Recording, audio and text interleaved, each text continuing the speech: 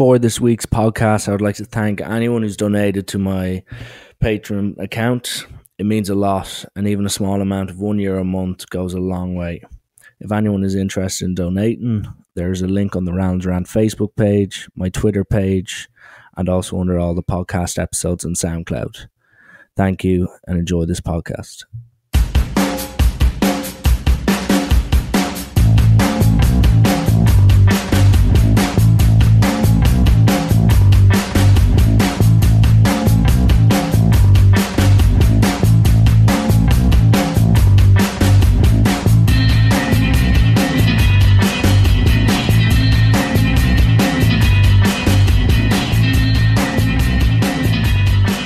Welcome to episode 23 of Rallen's Rant, and I'm joined by Damian Hughes. Damian is the founder of Liquid Thinker and has also written several best-selling books, including his latest, which is called The Barcelona Way, Unlocking the DNA of a Winning Culture.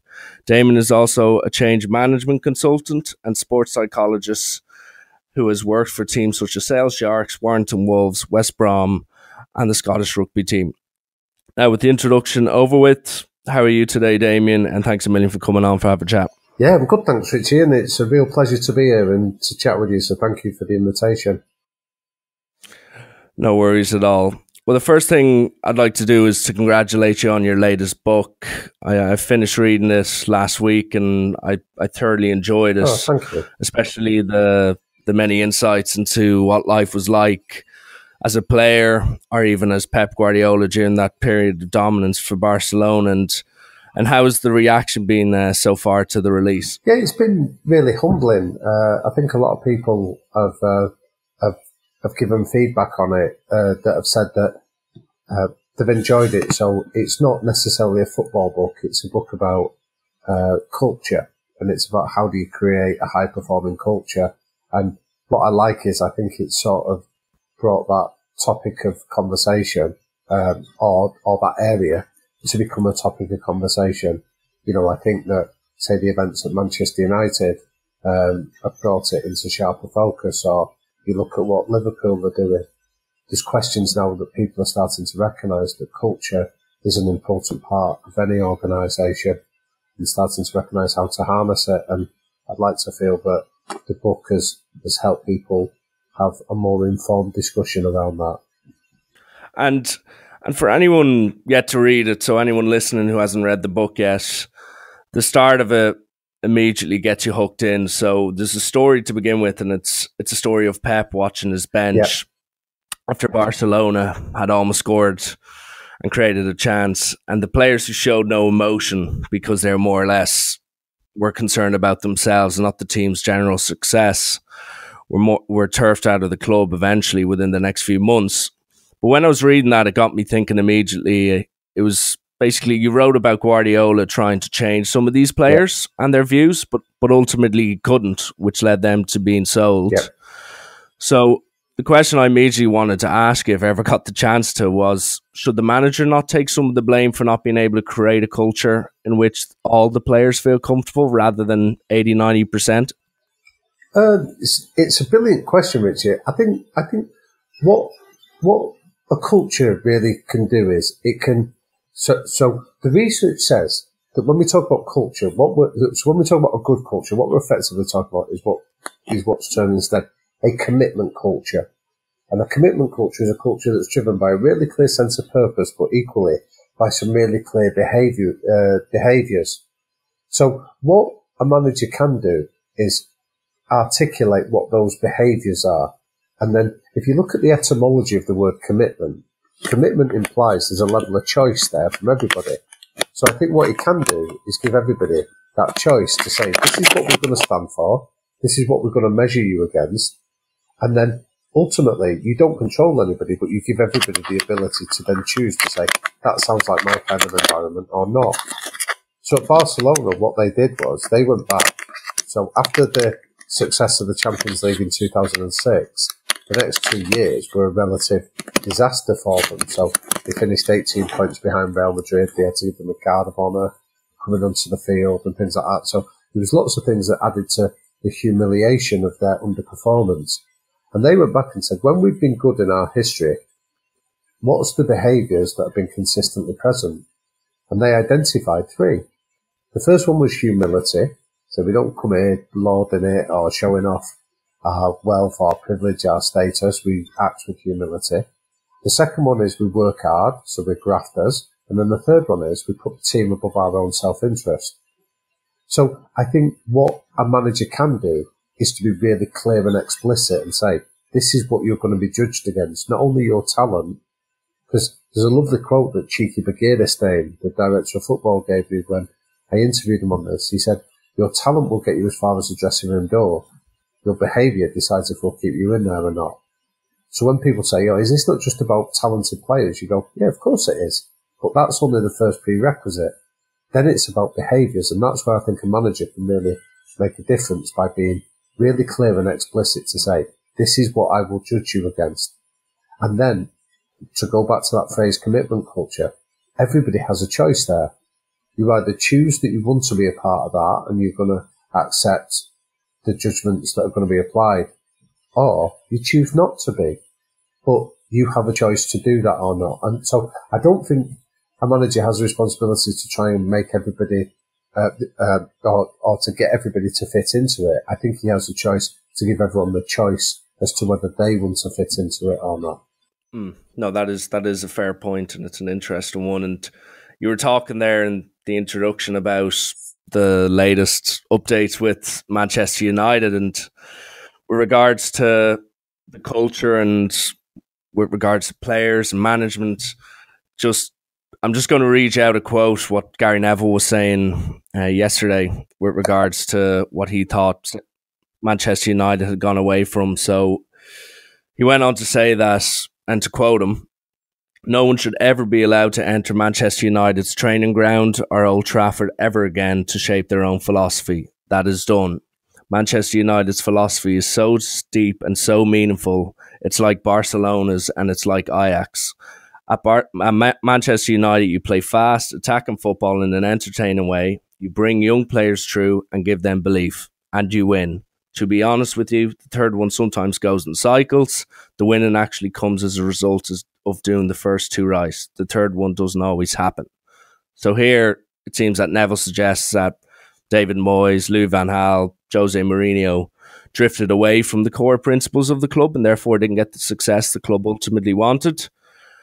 So would you agree that's one of the main reasons where these managers went wrong? By excessive underperform? Yeah, massively. So I think Manchester United is interesting that it was built on a commitment culture. So you look at when Matt Busby came in, one of his famous things, that there's a famous quote from Busby that said, that he told the players, and I think he told them this like it was the 48 Cup final team, or maybe it was the emergence of the Busby Babes, but he said, people that come to watch Manchester United do hard, tough jobs, and they come here to be entertained, and it's our duty to do that.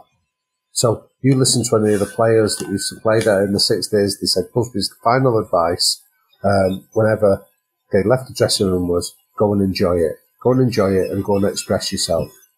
Now, there's no coincidence that Johan Cruyff, when Barcelona's dream team in 1992 beat Sampdoria at Wembley to win their first ever European Cup, the advice he gave the players was exactly the same. Just go and enjoy it now. Because the viewers, you're still here to entertain people. So you can win and be entertaining. And that's almost inculcated in Manchester United's DNA. Now, when they've gone away from that, there's no coincidence that they seem to have underperformed. Now, I think Manchester United, like Barcelona, were built on humility, hard work and team first. I think the Manchester United behaviours are not too dissimilar to what Neville was saying there. I think there's 3. Again, I think the first one is this idea of relentlessness. So there's a famous quote that Steve McLaren adapted it from an American football coach. I think it was Vince Lombardi. But Ferguson used to repeat it quite literally, relentlessly. He used to say, Manchester United never get beat. We occasionally run out of time, but we never get beat. Yeah, no, so it's that idea of we'll keep coming after you. We will be relentless in terms of we play fast, and if we get our foot on your throat, we'll keep coming at you. The second behaviour they have is courage. The idea again, one of Ferguson's famous quotes is, "I'm not interested in the player that demands the ball when we're 2-0 up at home. I want the guy that's demanding the ball when we're getting beat 1-0 and there's a minute to go." So he says it's not just physical courage, it's moral courage to stand up and keep doing the right things. And then the third thing that they have is this idea that they play to win, not play not to lose. So this idea that they're gamblers, and it relates to that idea that of the relentlessness and the courage, they'll keep coming after you. So I think that those three behaviours embody the very culture at Manchester United. And you think about somebody like David Moyes, when he came in, Michael Carrick's on record as saying, David Moyes said to them, "The way I'm going to get you to get better is I'm going to get you to run more." So it wasn't about winning; it was about running more. Van Gaal's was very much an approach of you play not to lose. So this idea of this slow, methodical build-up isn't what United are about. It's about that relentlessness. And then you look at Mourinho coming in. Mourinho is a great example of there's 5 different types of culture that can emerge, and I think Mourinho's appointment is a textbook example of how cultures can be dysfunctional. So one of the types of cultures that you can have is an autocratic culture, and this is where it's driven by one powerful individual. You can also have a bureaucratic culture, which is almost like management by committee. And then you've got what we describe here as this commitment culture. And I think what you saw with Mourinho's appointment was you had an autocrat coming in, but then trying to fight for supremacy with a bureaucratic board that were deciding whether they were going to give him the money to buy players. But then they also had a star culture, which is one of the 4th type of cultures, where you bring in really expensive, highly remunerated players and you put them on a pedestal. So the recruitment of Pogba and Sanchez fitted that model. So you've basically got 3 different types of cultures fighting for supremacy. And a commitment culture, that adherence to those behaviours just went out of the window, which is why I think you've seen the underperformance that's been so stark over the last couple of years.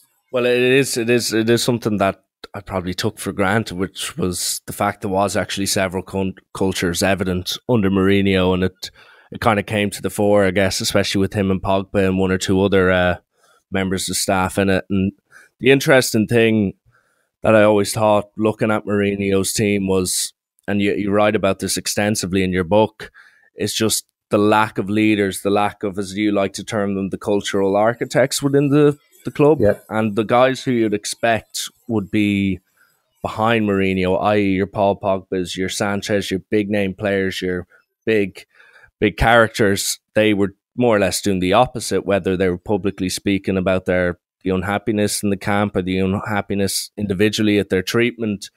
And you look immediately of how it's been flipped once old Ole Gunnar Solskjaer's come in.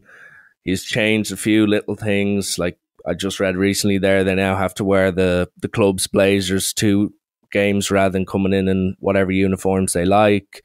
They now stay in a hotel much closer to Old Trafford because remember under Mourinho those 3 or 4 times where it just looked sloppy, didn't it? It did ultimately look sloppy, but that's one thing that I firmly notice now with the United team. There's like Paul Pogba now looks like the Paul Pogba everyone knows from the World Cup, the big world-class dominant midfielder who leads by example, but then also you can tell he seems to be more of a leader within the squad and people look to him a bit more, while a few months ago that wasn't the case. So like, was that a part of Mourinho's downfall as well, where there wasn't a clear sense of a core group of individuals like you could compare to, say, Manchester United 15 years ago? You always had your Roy Keanes, Rio Ferdinands, Paul Scholes, Ryan Giggs, etc. Yeah, very much. It's a really astute point that you're making there, Richie, because this idea of a cultural architect, what I talk about is these are your leaders without title. These are the guys that carry the weight of the dressing room. Now, a cultural architect will emerge via 2 criteria. So in a dressing room, you will always get a hierarchy, and your cultural architects are the guys at the top of this. Now, they'll emerge via 2 criteria, social or technical. So they're either the best players that everyone looks up to, or socially they're charismatic and gregarious enough that everyone listens to. Now, in some instances, you get some that are both, but they are there. Now, your point about previous Manchester United teams, the likes of Keane, Neville himself, Scholes, Giggs, characters like that, is that they ran the dressing room for you. So one of Ferguson's great messages was that by the time an issue got to him, it was probably too late for the player concerned. So if you hadn't been able to heed the advice of Ryan Giggs or Paul Scholes when they were telling you to wind your neck in, by the time it got to Ferguson, it was probably too late, that you weren't really going to learn the lesson, or your credibility had already been damaged. So there's some great stories that emanate from that period. So I remember hearing Roy Keane talk about Cristiano Ronaldo, and he was talking about what did he feel about him sort of admiring himself in a mirror for a long period after training. And Keane's point was, I had no problem with it because he'd already been in training an hour before everyone else anyway. So he'd come and done extra work. So if he wanted to use his downtime to admire himself, that wasn't a problem. Where he did seem to have a problem was players so I was told a great story many years ago about when Kieran Richardson turned up for training one day in a Bentley, convertible Bentley with the top down and music blaring out. And he bumped into Keane in the car park, and Keane told him to turn his car around and go home. Said, "You're not welcome here." Because you've been more concerned about the drive in and being noticed on the drive in than you have been focusing on what you're going to learn today in training. So there's a distinction there between somebody that's doing it and not investing the hard work and behaving in the way that you want versus somebody that is still adopting those same behaviours, but actually he's doing that and doing the extra work as well.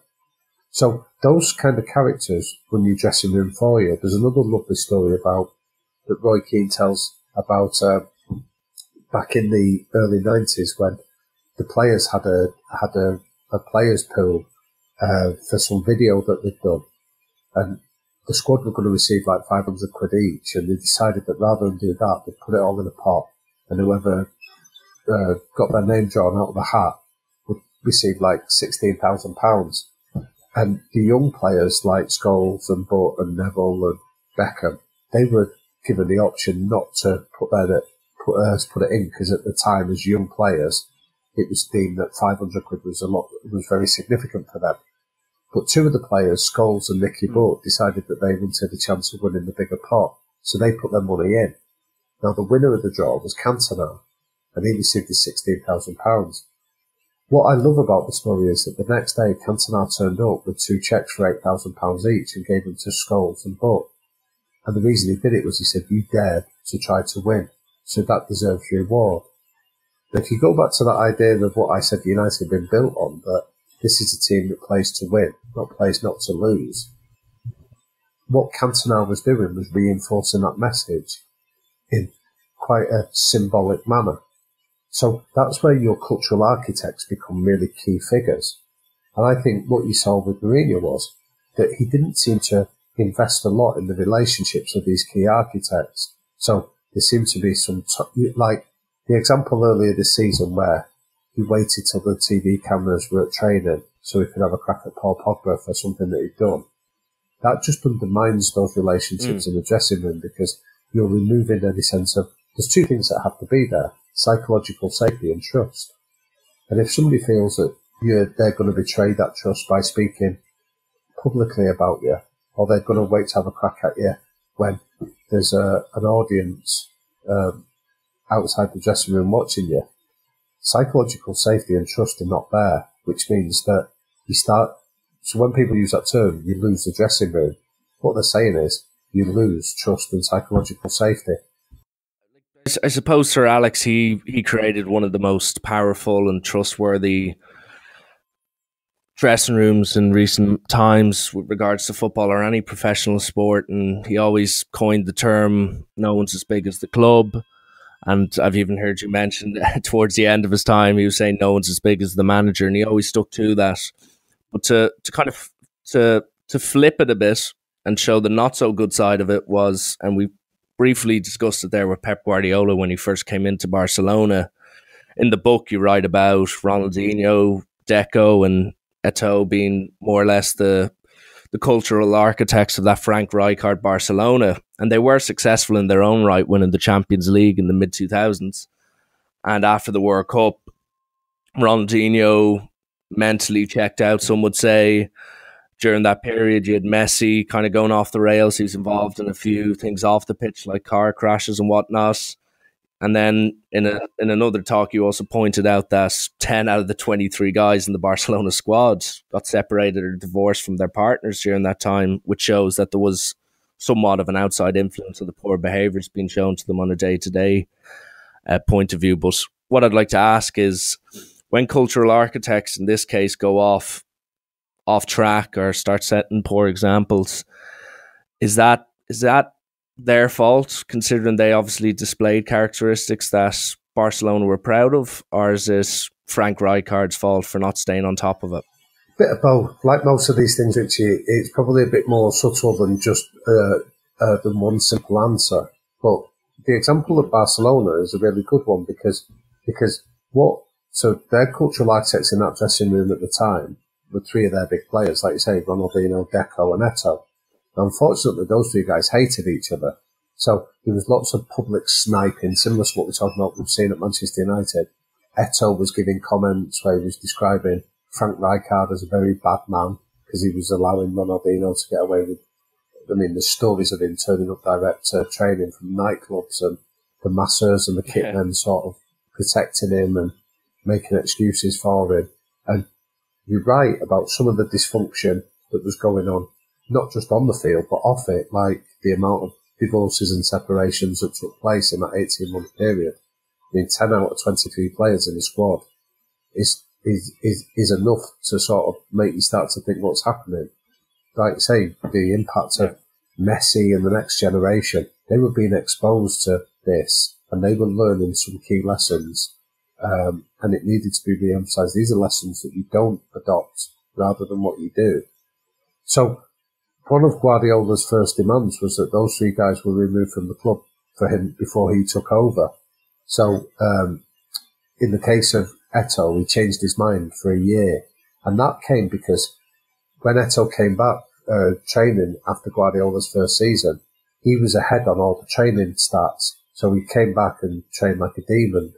And what happened was the players in the dressing room, your likes of Iniesta and Puyol and Valdez, came to Guardiola and said, this guy deserves a second chance because he's demonstrated some level of humility to come back and do something different, which is part of the reason that they gave him that second chance of staying on for an extra year.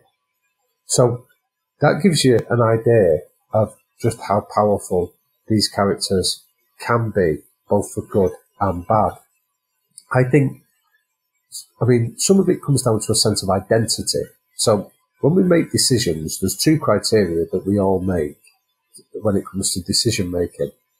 Now, you'll get different arguments. Psychologists and behavioural economists will argue that their case for one or the other, but the reality is it's probably a bit of both. So sometimes when it comes to making a decision, you make a decision based on cost versus benefit. You say, what's this worth? What's it going to cost me?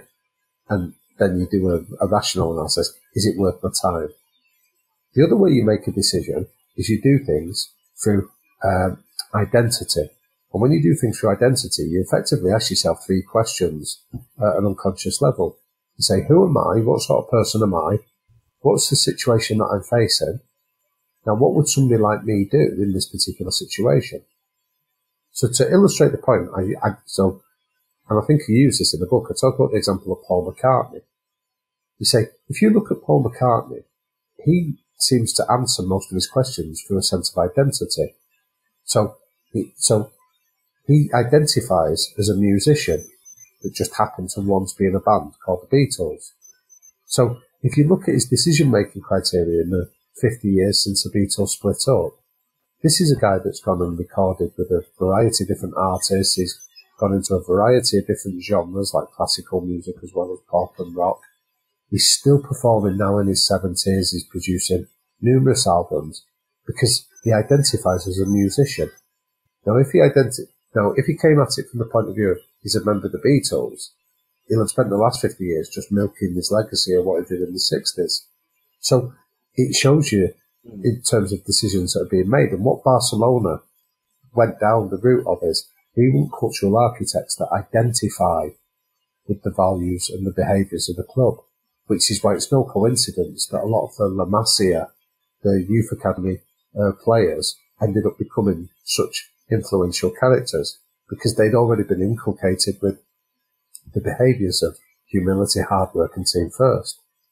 So one of the quotes that Guardiola gave was when he was explaining why he promoted Pedro and Busquets from the B team to come in with him to be part of the first team setup, was that they didn't have sleeve tattoos, silly haircuts or earrings. And his rationale behind it was what that indicated to him was they came from a sense of identity.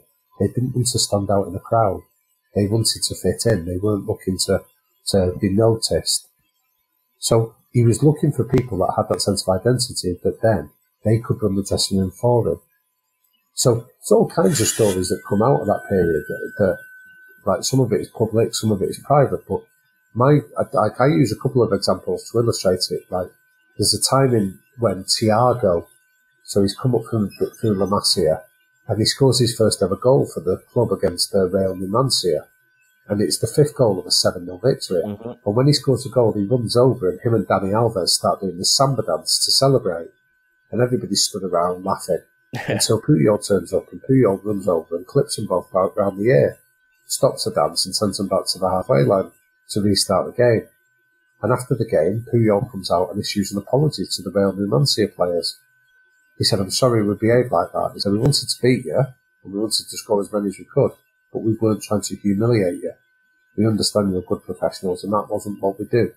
Because, again, it's just a really simple way of illustrating how humility is key. You know, when they win the treble, the first thing that Puyol does is he invites Eric Abidal to come up and lift the trophy. Now, this is a guy that's had liver cancer and required a transplant.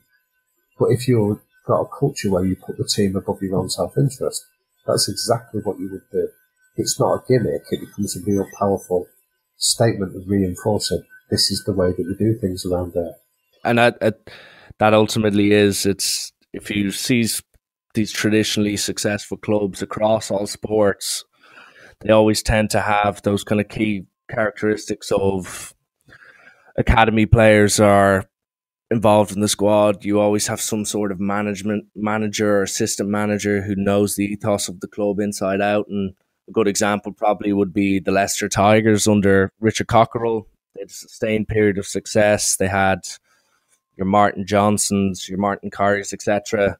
And then they went away from that, and then they had to kind of refine and rediscover their identity, and ultimately have landed back with Jordan Murphy, who is a similar mold to Richard Cockerell, who's been there for 10, 15 plus years, and they're probably hoping to... Exactly, a really good appointment in going back to the way that we do things. That I use a phrase with teams when I work with them, Mitzi, where I talk about this idea of success leaves clues. So when you're successful, why are you successful? What is it that drives your success? And the answer to that will often start at a behavioural level. Now, if you can't tell me why you're successful, how do you know to fix it when things go wrong? So the ability to articulate your success is key. And you look at Leicester Tigers and Jordan and his appointment there. This is a guy that understands it's about teamwork, hard work, humility, and all the things that we've been speaking about of successful teams. He understands it because he's lived it, he's been a part of it. So I've no doubt that if he's given the resources and the time, he'll bring success back to an environment like that. And while we're on the topic of rugby teams, you've done extensive work with several professional teams, whether it's rugby league or rugby union, I should say.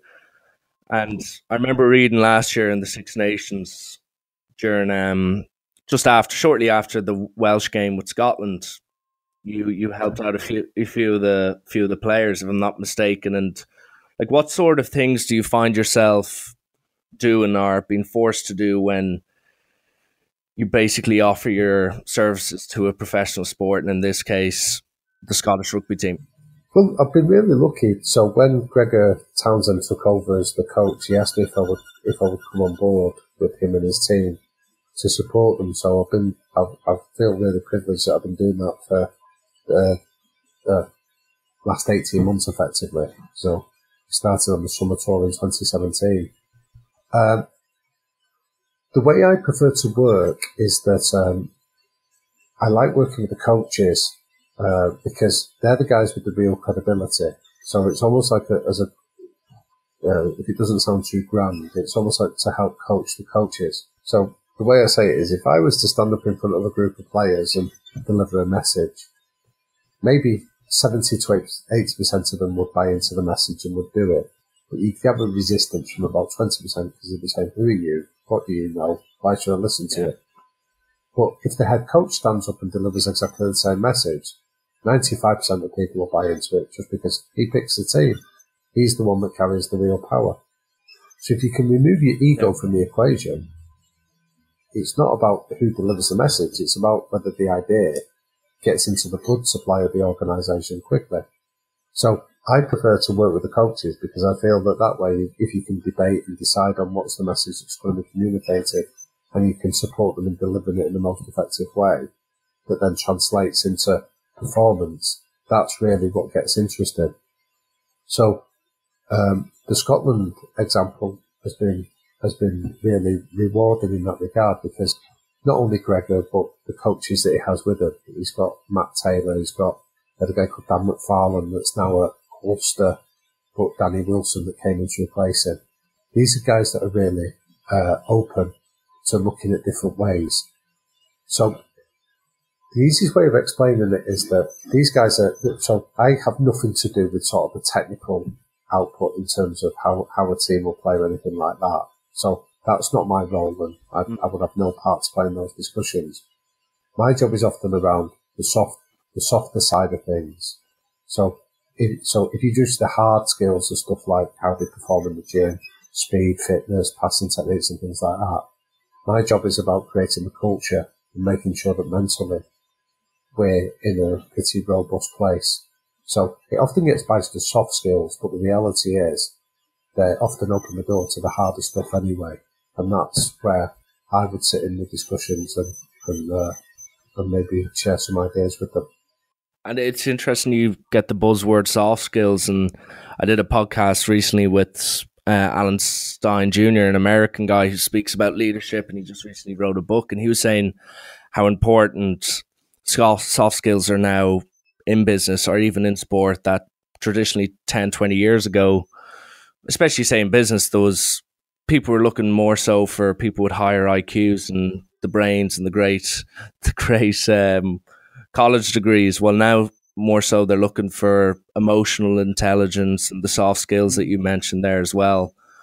So, like with regards to say a sporting context, is it very important that these players, and especially in the current generation that gets much criticized, is it very important that they have strong emotional intelligence as opposed to just being really smart, intelligent players, if that makes sense? Yeah, definitely. It's a great question. And I'd say soft skills is a bit of an unfair title to give it. I know I've just used it, but I often say soft skills betrays the fact that that's your entry in to then do the hard stuff. That the example I use, the best way of illustrating it is that, remember many years ago, I did a biography of a book called Thomas Hearns, the 5-weight world champion. And in the course of doing it, I went out to Detroit, to visit his boxing gym out there. And it was a hugely intimidating environment. You know, I was in the poorest part of America's poorest city. I was going into some pretty dark places where violence was rife, and I make no bones about it. It was intimidating, but I met Manny Stewart, who was the head coach in this environment. This is a guy that had produced 30 world champions in a 25-year career. And when I got to meet him, he used the brilliant phrase. He said, I work on the basis that you need to contain and then explain. I said, what do you mean? He said, well, I've got £1 million worth of advice I can give you to help you get better. But if you don't trust me, if we don't enjoy each other's company, if you don't feel that I care about you, if you don't feel that I understand a little bit of your story and your background, why would you ever listen to me to then take that advice from me? So he said that it's this idea of I need to invest in what we might term soft skills before I can give you the hard skills of getting better. So when you go into any sporting environment and ask people, divide up your performance, especially in team sports, and say hard versus soft skills, how much of your success is down to being able to run hard and fast and pass a ball and lift weights, and how much of it is down to confidence or down to communication or down to resilience? I've yet to meet an elite team that will tell you it's not 70-30 in favour of those softer skills. So the obvious follow-up question is, where do you spend most of your time? And the irony is, most people spend most time dealing with the hard stuff, and then we almost put the soft skills on the back burner. So I often resist doing this when teams will say, oh, can you come in pre-season and do a session? I say, not really, because if you're not going to sustain it through the season, if you're going to do 1 or 2 sessions in pre-season just because you've got the time to talk about culture, but you're never going to go back and revisit it again, don't waste your time doing it. So it's this idea that it needs to be something that's higher up our agenda to make sure that you then create an environment where people can go and flourish and perform and give the very best version of who they are. I kind of said it slightly in the question, and ultimately it's all about creating cultures to get the best performance possible, and it doesn't always exactly mean there's guaranteed success in it. But with current state of professional sport and society in general, the term snowflake generation has been tossed about quite a bit, whether that's in sport, politics, or even business. So do you think in present day, do you think management styles have been forced to change and demand less in order to take away some of the accountability from their staff or players who are part of this generation? Because I'd say if you're kind of comparing current, say, footballers, for instance, compared to what they were 15, 20 years ago, it seems that the power players seem to have now is far greater than what it used to be 15, 20 years ago. I find it fascinating. Like, I'll give you an example from, I was away on tour with the team last summer, where I walked into the room and I saw these athletes all crowded around the TV screen, and everyone was sort of absolutely absorbed with what was going on. And then when I got closer and understood what it was Love Island. Now, initially my instinct was, what are you doing watching this? And then actually when you step back, you go, you know what, Love Island isn't aimed at me. It's not aimed at my generation, with all due respect to myself. So my instinct was, how can they be watching things like this? And then you step back and go, you know what? You've got a communal experience here. You've got all these players sat in a room enjoying each other's company, just watching some light entertainment on the TV. And you go, that's no different from my generation or the generation before. Like, what you're watching is different, but the experience of wanting to come together and enjoy each other's company is actually the sign of a really healthy culture. So I'm often really reluctant or challenge people to say, just be careful about saying things have changed, things are different, it's not how it used to be, because the reality is we haven't evolved that quickly as a species. We've been conditioned differently, and I accept that can change. But the reality is we still want to belong to a group. We still want to feel safe and valued when we're in there. We want to have some degree of autonomy and choice and control. Those factors are common across the generations. And I think that when we look back at coaches that have been successful in previous generations, those same principles about how you treat people with a degree of decency, you give them some level of autonomy, is still there. So, I know we've cited him a few times, but Ferguson's quite an illuminating example of this, that people will say to you, oh yeah, but he used the hairdryer and he was a bit of a tyrant. And you go, where's your image of that from? And the reality is, we go, it's what I've heard in the media. And you go, yeah, I'm sure you have, but do you believe everything the media tells you? And the reality was he capable of losing his temper and being a tyrant? Definitely. Did it happen week after week after week? Definitely not. You listen to any of the players that played for him, they'll tell you it did happen, but it was once in a blue moon kind of stuff. It wasn't every week. It wasn't relentless. it was that idea of building trust. I spoke recently to Chris Casper, who's the director of football at Salford City with Gary Neville and things like that. And he used a lovely phrase when we were talking. He just said, I just didn't want to let him down. So it wasn't that he was shouting at me. He said, I very rarely got the hairdryer off him. I just didn't want to let him down. Sometimes it was a look when I knew that I'd done something that disappointed him, that made sure I never did it again. Now, but that story doesn't dominate the headlines. That story isn't sexy enough to want to report that he treated people with a level of respect and decency. What we love hearing about is him smashing teacups and things like that. So there's a narrative that we look back with rose-tinted glasses and assume that that was what all the coaches were doing back then. And I'm sure there were some doing it, but they were the ones that weren't successful. The ones that tend to be successful, they tend to have been consistent with the successful coaches today. It's about treating people with a level of respect and dignity and all those other things we spoke about. The conditioning might be different, but the people we're talking about aren't. And I think, like, when I hear people talk about millennials or things like that, I said, just be careful with this kind of thing. If you describe them when they were born, great, but don't use it as a way to stereotype or generalise, because we all know that you wouldn't speak about people of a certain race, or you wouldn't speak about people of a certain gender in those stereotypical tones, because we know it's not acceptable. So be careful about doing the same thing when it comes to talking about generations as well, because some of the principles that we have more in common than we have that divides us.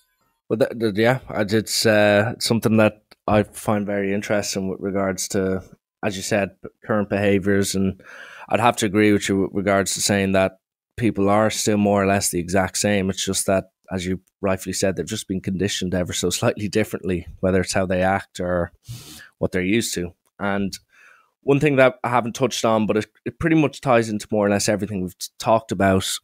We're always talking about the elite level. We're talking about the top of the business, the top of the sports team, whether it's the management, whether it's the players, the culture within it. One thing that I have to deal with quite often coaching 17, 18, 19, 20-year-olds is you try and implement a lot of the things we've talked about up until now, but one of the outside influences that perhaps professional athletes don't have to deal with is parents, and it's a big topic within sports. And is there a way for a manager, whether it's in a business or a sport, dealing with younger people who have parents that influence them that bit more? Is there a way to basically create something that, no matter what the parents will be saying, whether positive or negative, will not be able to feed into that person's mind, whether they're a cultural architect within the team or if they're just a bit part player within the team as well? I think in terms of answering the question, if I've understood it correctly, Rich, is I think it's the idea that I often encourage, if you want to get a message across that isn't landing, is that the nature of the question that you're asking about? Some people that just... To an extent, I'm just also talking about, say, parents' influence on schoolboys or schoolgirls in, say, a sports setting, if that makes sense. Yeah, of course. Well, I'd often say, so there's two answers that I feel are appropriate to that question. First of all, get away from outcome focus. So, did you win or lose? If that's your first question, it encourages this idea that on what can sometimes be unhelpful responses. So whether they win or lose at a schoolboy level or school child level, it's almost irrelevant. Did you enjoy it, first of all? Should be a question. What did you learn? What did you do that made you proud? Are far more helpful questions to ask a child than whether they won or lost the game or not. Simply because you're emphasising the idea of what they control rather than the outcome that might have been beyond them. They might have still played well, they might have still enjoyed it, even if they were routed in the game. So I think from parents' point of view, get away from this idea of win or lose, because then that just reinforces that idea that of win at all costs that can often be destructive at that level. The second way is as well, give them things that are elements of balance the praise. So there's a ratio that is often advocated.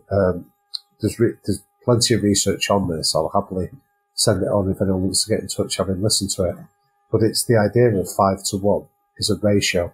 So you don't have to just bombard them with positives, or equally, you don't have to be too harsh in your criticism. It's the proportion that's important. So they talk about 5 very loosely termed positive comments for every 1 negative comment. So you can identify that they tried hard, they did well, they enjoyed it, and then you can give them 1 area of feedback to say, there's 1 thing there that I thought you could have done better.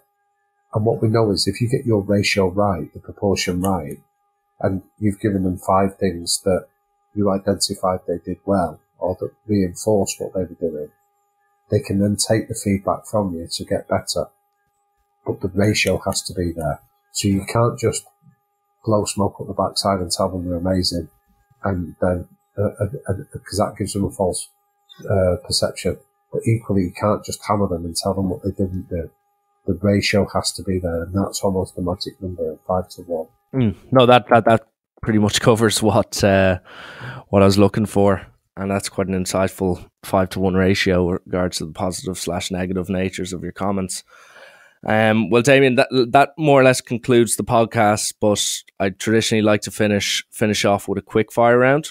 Cool, so I'll ask a few quick fire questions. So just don't overthink it. Whatever comes into the brain, just shout it out if you want. So first one is, what is the strangest thing you've seen while working with a professional sports team? Wow, strangest thing. I'm trying to think of any that could be applied. There was a team that I worked with, and again, I'll keep it as vague as that, where one of the players used to enjoy helicoptering. So when they celebrated a win, he would get his cock and basically do the helicopter with it. And Sky had cameras in the dressing room, and he was inadvertently once caught helicoptering. So I wouldn't say it was strange, but it was certainly very, very amusing when he realised that that his meat and two veg were being paraded in front of a horrified nation. Oh, no doubt, no doubt. Next question: favorite day of the week? I don't really. I genuinely don't have a favourite day. I think it used to be Sundays because I just used to like getting up and reading the Sunday papers, and that was a proper indulgence. And then my children came along, which meant that my focus shifted on that. So I'd say it's Sunday morning, just out of a legacy. But it's not about reading the papers now. It's very much around enjoying spending time with them. Which person do you admire most and why? I'm going to be biased there. I'm going to give my dad as the reference point for that. I grew up in a sporting environment, so my dad was a boxing coach, but his own story is fascinating. So he left school as an illiterate 14-year-old. So before that, he grew up as an illegitimate child. So his education was limited to he was illiterate when he left school at 14, and taught himself to read and write, became a boxing coach. He became the first Manchester man to train a world champion for over 80 years. So he had a number of guys that went on to achieve quite significant careers in boxing. And then he also wrote a number of books himself to raise funds for the boxing club that he ran. So, just as an outcome, Manchester named a road after him in the city last year to pay tribute to the impact that the work he'd done. So it wasn't about his sporting or his literary achievements. I see now, as his son, just the impact he had on thousands of people's lives, where people will come over and credit him with having quite a significant impact just in terms of being a genuinely decent, humble, kind person. So I was lucky enough that he was my dad, but genuinely, I think what he achieved and the difference he made was significant. Wow, that's a lovely story to hear, and a lovely bit of backstory as well. What is the worst advice you see or hear being given in your world? Man up. man up, toughen up, get on with it. I just think, and I'd say with that I often hear that. I've got a general rule of thumb that whenever I hear anyone use the word banter, I've got a general rule of thumb that I've never heard anyone use that word banter that I wouldn't consider to be a bit of a dick. And the reason I say that is it's often bullying. It's often snide, underhand. I'm not talking about having a laugh. That's different. Yeah. But when it's targeted, constant sniping at somebody and then you excuse it as banter and the advice is, oh, man up, get on with it. I just think it's toxic and corrosive to a culture. What is your favourite film of all time? My favourite film is a beautiful, it's an Italian film called Life is Beautiful. There's a translation. It won the Oscar for the best film back in 1999. So it's it's 20 years old now. But it's loose, it's very basically loosed on Viktor Frankl's story. Viktor Frankl was a Holocaust survivor. So the story is that it's a guy that gets captured and puts into Auschwitz, and he goes in there with his young son, and he basically creates this illusion for his son that it's all just a game to protect him against the horrors of what's really happening around him. And it sounds like an incongruous idea for a film, but it's actually so beautifully made that I'd defy anyone to watch it and not sort of be really incredibly moved by the story. I just love it. I think it's beautiful. Good choice. And last but not least, describe yourself in 3 words. Humble. I genuinely believe there's a level of humility. I don't think too much of myself. That's not that I think less of myself. I just don't think of myself so much. I think I'm hardworking, and I care. Well said. Maybe Pep Guardiola might look into 1 or 2 of those characteristics, considering they seem to pop up a bit in his regime. Yes. But that more or less concludes the podcast, Damian, and thanks a million for coming on, and I'd like to congratulate you. Oh, no, it's an honour to be asked, Richie. I'm really grateful, and I appreciate you giving up the time to invite us on and to ask such brilliant questions and then to give me the space to at least think and answer them. And listen, I'll make sure to leave a link attached with the podcast. So anyone who's listening, who's interested in buying any of your books, and as I've said, Damon, you've wrote several in-depth books covering Sir Alex Ferguson's style of leadership to the latest one about the DNA of Barcelona's culture. So anyone willing to look into that or even just learn about your work will be able to do so. So it's been a pleasure, thank Damian. You. That's really kind. I'm grateful. And thanks a million for chatting today, and I hope the rest of your day is eventful and yours as well. Great within itself. Thanks, mate. But